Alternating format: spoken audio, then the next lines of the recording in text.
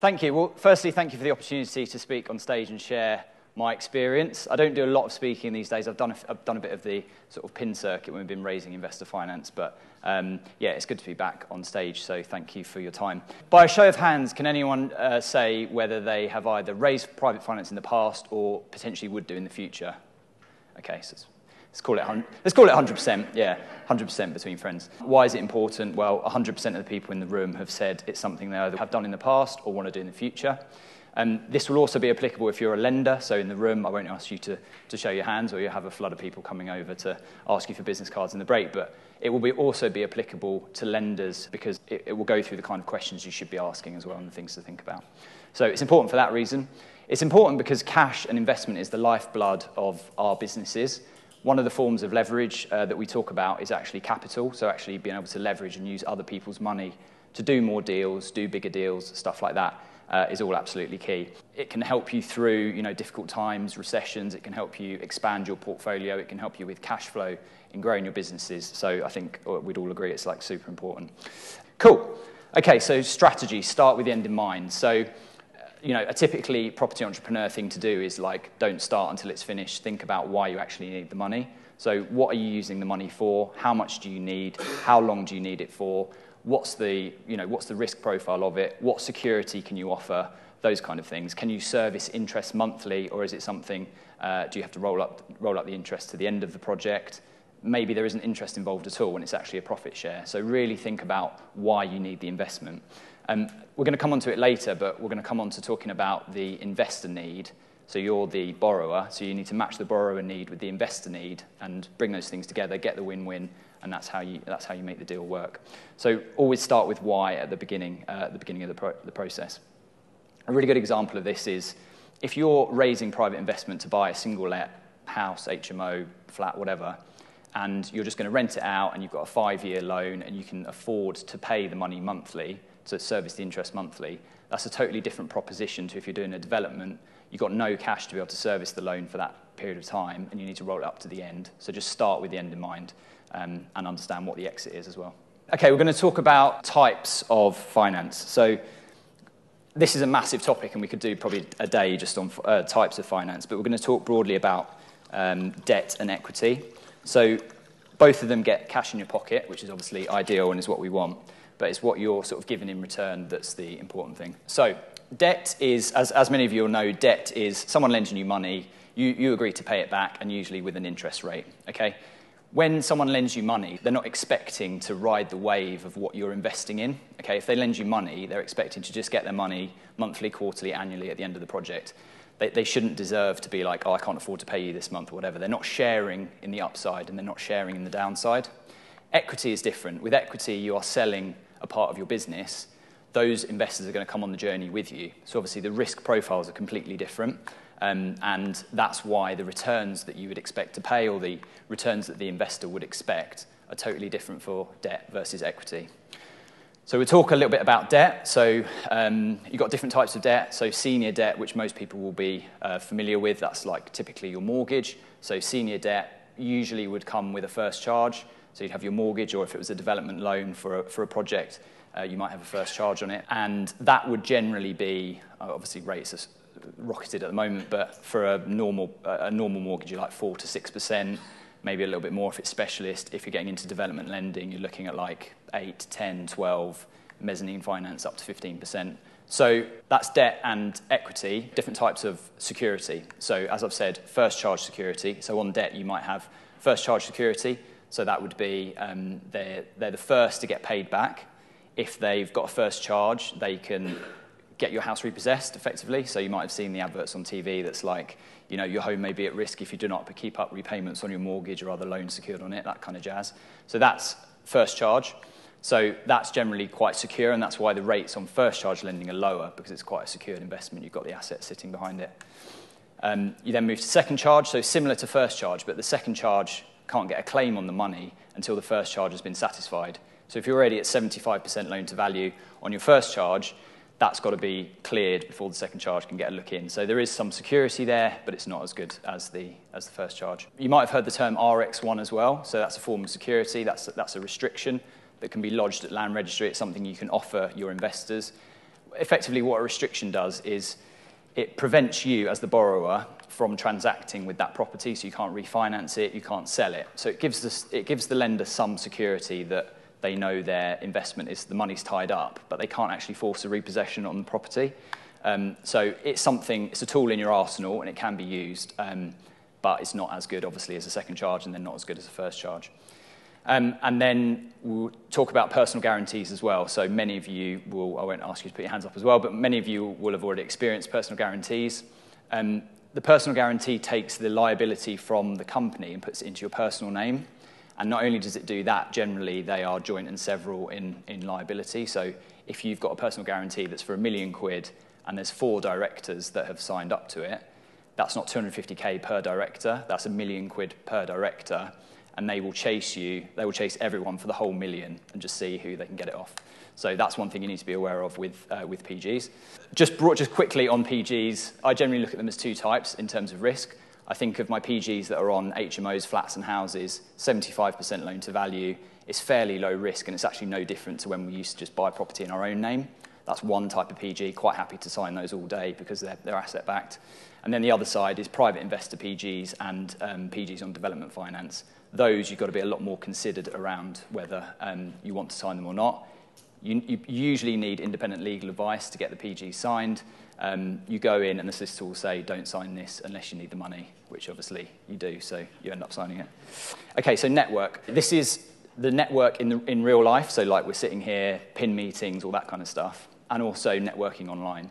So it can be either. And I would go as far to say that all the money you need for your next deal is already in your network.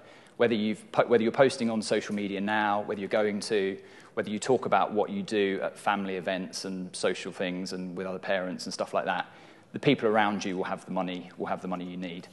So one example of this for me, I went to school with a guy who was a good friend. We didn't talk for 10 years. We went different ways after uni. And then 10 years later, I was obviously posting all the time about our property journey. He then sent me this message.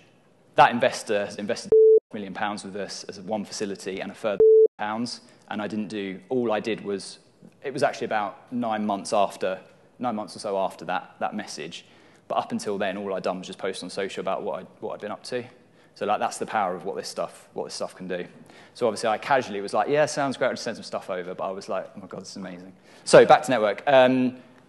Chris Moss will talk to you about this all day long. Consistency, credibility, get your content out there, show you're credible, talk about what you're doing. I'm not going to sort of tread on his toes and talk about marketing stuff, but follow the content calendar and look at your content calendar versus actual campaigns. You don't want to be asking for money all the time. We'll talk about this a bit later, but you want to have your content calendar set up and then go into campaigns when you're actually asking for money. And on this as well, just think about the sort of who you might have read the book, The Millionaire Next Door. It's the people that you least suspect that will have the money, right? It's not the flashy cars, it's not the big houses, all that kind of stuff. It's the humble people that have got inheritance, are good at saving, have sold a business. They're the kind of people that have got deep pockets. Okay, that's that one. Jab, jab, jab, right hook. Anyone heard of this phrase, jab, jab, jab, right hook before? Yeah, a few people. So this is Gary Vee's phrase. You can think of it as give, give, give, ask. So give content, give content, give content, give your insight, give your perspective, share your journey, and then at a time you can ask and you can have the investor ask. I would actually say give, give, give, give, give, give, give, give, give, ask. Like that's the sort of ratio of what you want to do. You don't want to be ramming it down people's throats. You want to use the oversubscribed model. You don't want to be like looking so desperate for investment that you're constantly just saying like just give investment. So yeah, and have an interesting story. That's why people are going to be following you, and you can ask for the investment at the right time. Finally, on this point, always be raising, right? From an investor point of view, you want to be oversubscribed. Being oversubscribed with investors means you can negotiate rates down. It means you've always got cash on hand. It means you can do bigger deals. It means you can do more deals. Just always be raising. Okay, sales process. So sales process. So you need to think of this as a funnel, right? So you need to take what you're selling is the investment opportunity. It's not a physical product, it's not a service, it's an investment opportunity. And you need to treat it like that. So you start at the top with your prospects, people you've spoken to at networking events, people you spoke to here, online, offline, bring them into the top. then you want to start to qualify them. Have they got the money? We're going to talk a little bit more about high net worth and sophisticated in a minute. Are they okay from an FCA point of view? Have they got access to funds? Do they know, like, trust you? All of that kind of stuff. And just take them through the journey. Know, like, trust you, and then you get to the end and you close them. Like, it's a sale. It sounds weird to say, but you actually have to, you have to close a sale. And if you don't close them, it's not a no forever. It's just a no for now. So you need to keep their details. Use a CRM or just use a spreadsheet. We used to use something called Less Annoying CRM, which I think was free or very cheap. Now we just use a spreadsheet. Don't overcomplicate it. Just keep their details. But if it's a no, it's not a no forever. FCA, okay, so policy statement 13.3 is all about collective investment schemes and basically stopping people losing money on things that they didn't understand the investment on. So I think we can all agree that's like a good thing. FCA, so the FCA talk about two types of investors that you can talk to, high net worth and sophisticated. High net worth is classed as, they've actually changed the threshold, so high net worth is £300,000 or more of net income a year, or 3 million of net assets. So that's what would be classed as a high net worth investor. A sophisticated investor, there's 4 things, and it has to be one of these 4. So they're either a member of an angel business networking group, they've made 2 investments in an unlisted company, and that can include like crowd property, crowdfunding. So that's good. So if you're speaking to someone they haven't done that, then that's potentially one of the routes that they can go down. Number 3 is they have to have worked in private equity or in finance for SMEs. So maybe they've got a job doing that, and then they sort of understand the complexities there. Or number 4, a director of a limited company turning over more than £1 million a year. So high net worth or sophisticated. The good news is they can self-certify that, a self-certification of like, I am high net worth or I am sophisticated. And just get that in place. If you speak to different people, they'll say if you do fixed interest rate investments, it doesn't qualify. This is more about JV type deals. You speak to different people, they'll tell you different things. I would just say the investors you're working with, you want to know that they actually understand the risks of what you're doing. Like, you don't want to pull the wool over anyone's eyes. There's been plenty of examples of people losing money on investments. So I would just say do it for everyone and make sure they're either high net worth or sophisticated. So that's FCA. Investor needs. So we talked earlier about our needs as a borrower. You need to look at the investor needs. Anyone here heard of Rob Moore? Yeah, tall guy, rubbish boxer. When I did the Progressive VIP about years ago, one of the things that stuck with me was asking the question, what's most important to you in? And you can do it for a variety of things, motivated sellers, all that kind of stuff. But really, in terms of investors, what's most important to you in your investment? That will then give you a real signal about, do they just want as much money as possible? Do they need monthly cash flow? Do they want as much security as possible? If someone just wants security, you telling them that they're going to get 20% a month return on their money, it's not going to give them any comfort. In fact, it's going to scare them off because they're going to be like, well, how the hell can you afford to be paying that much? They'd much rather you say, I can give you 4%, but you're like absolutely guaranteed to get your money back. So you need to look at it through the lens of what's important to them. We'll talk about investor meetings in a minute, but talk about security, interest frequency, rate, term. I won't go through it now, but if you Google something called CT61, effectively, if you are borrowing money from a person, an individual, into a limited company, you're supposed to deduct income tax at source and pay it to HMRC at 20%, and then give them a statement of what's been deducted.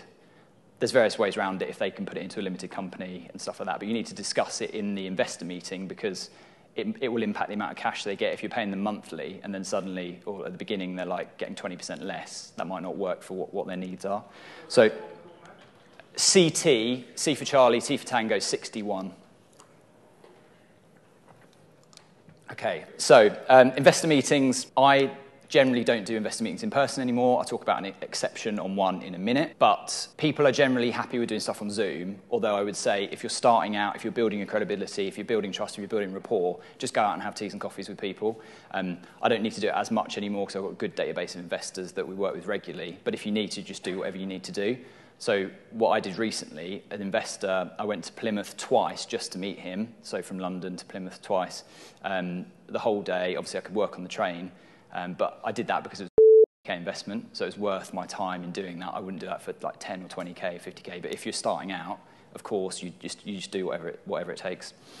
Build rapport. I generally try and do like, you don't want to force it, but I generally try and do like 45 minutes or an hour of just not talking about the deal. Talk about your family, talk about dogs, talk about, sausage dogs, whatever you want to talk about. Just, it just builds the trust and the rapport, and then you can spend the last part of the time talking about the nuts and bolts of the investment. Don't rush the pitch. Think of it like a date. You might go on a few dates, and prepare for all questions. You don't want to be sitting there and they say, what are you using the money for? And you're like, or like, what happens if it goes belly up? And you're like, you just want to be prepared for all eventualities. So prepare. Paperwork and systems.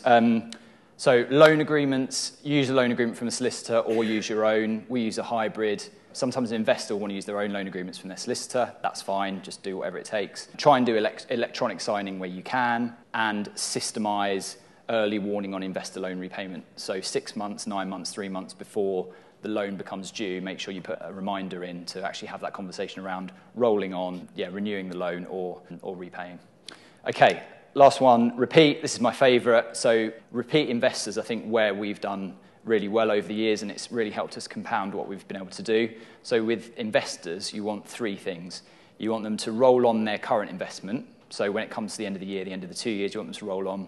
You want them to top up, so you want them to add more investment in, and you want them to refer friends and family. And we've benefited from all those 3 things.